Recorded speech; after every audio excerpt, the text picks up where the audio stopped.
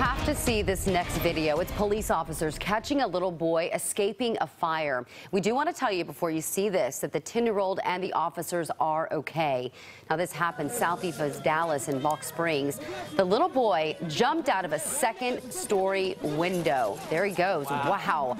A police officer broke out the glass using his baton so the boy and others could jump down to safety. Again, no one was hurt in the fire or in the fall from that second story. What a brave little boy.